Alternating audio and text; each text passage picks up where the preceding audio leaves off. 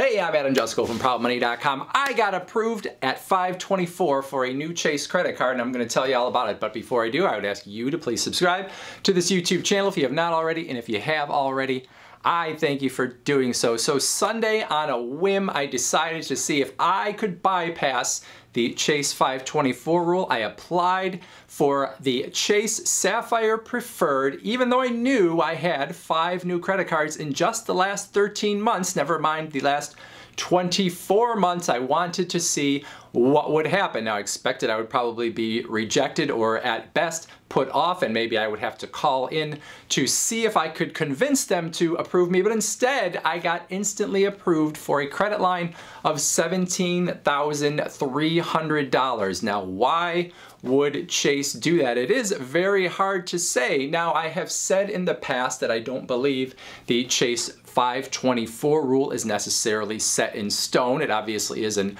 unwritten rule. It's not something that Chase puts out there publicly and says they won't approve you if you have 5 or more new accounts in the past 24 months, but it is widely acknowledged through many data points. But I always thought there must be some other tripwires there where Chase would make some exceptions depending on how your credit behavior looks, maybe what your income is, and maybe other factors. And by the way, I've gotten some grief for saying that. Some people said, oh, you shouldn't tell people this. They're going to get hard inquiries for no good reason because you're telling them that you can bypass Chase 524, but I just did it.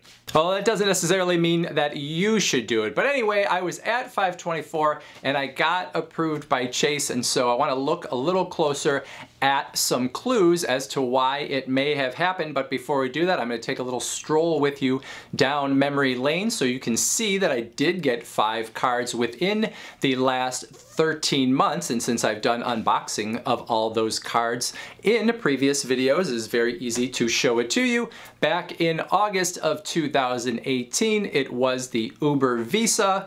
In January of 2019, we had the Wells Fargo Propel card and the Capital One Saver Rewards card. Then in March, it was the Discover It Miles card, which brings us to 4. And then just last month, the 5th card was the Apple card, which I lit on fire.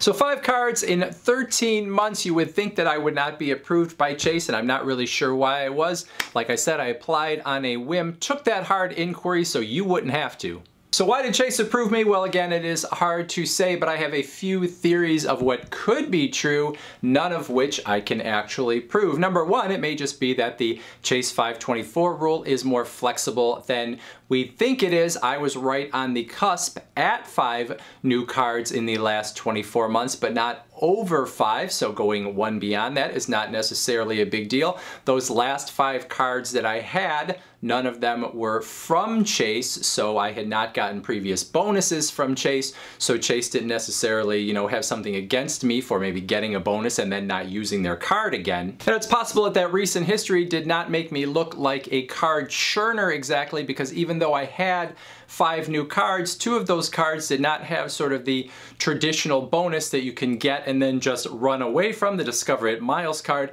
You only get your bonus at the end of the first year, and it is based on the spending that you did. So that's a card that is going to double your first year rewards to essentially 3%, but that's only after a full year and after it knows how much you have spent. So that could be something that worked in my favor. The other thing that could have worked in my favor is the Apple card, which does not have any sort of sign-up bonus. So if you were a true churner and you had gotten 5 new cards in the past 24 months, well, all of them probably would have had a sign-up bonus where you could just spend X amount and then essentially sock drawer that card. But if that were true, it would almost mean that a human would have had to have looked at my application, and I was instantly approved, so nobody looked to see what kind of bonuses I had got or which cards I had specifically got. I got instantly approved using whatever algorithm is used. There was no special offer. I wasn't signed in. I went completely cold and applied for that card and was approved for it.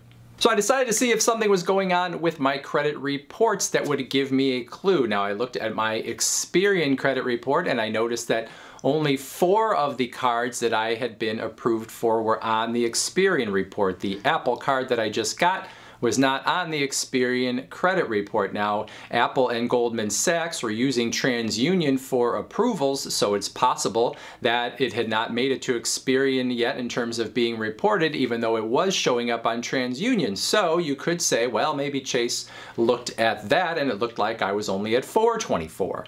So then I looked at Capital One's CreditWise tool. Now, the CreditWise tool will show you inquiries from Experian and TransUnion, and looking at them, I can see that over these last 13 months, depending on the card we're talking about, some of them show up as being inquiries via Experian, some of them show up as inquiries via TransUnion, some of them show up as inquiries with both of those credit reporting agencies. Now, of those 5 cards that I talked about, there is not one credit agency that showed inquiries for all 5 of them. However, it does show that Chase looked at both Experian and TransUnion when looking at my application, which would lead me to believe that Chase could very easily see that I had 5 new accounts open within the last 24 months. So did Chase's systems just not pick up on the fact that I was at 524, or is there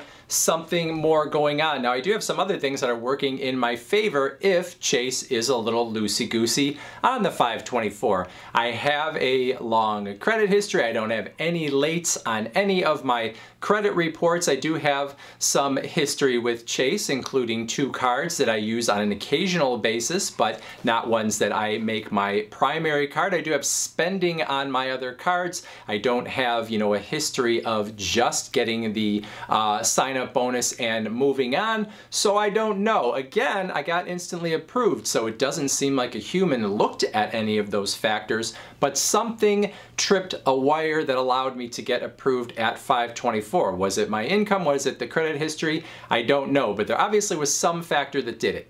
If I'd been at 1024, I'm sure they would have immediately rejected me, but maybe if you are someone that is on the cusp, maybe they're okay with 624 for some people, where 524 is the cutoff for others. So does this mean I would recommend that you go after a Chase card if you are at 524?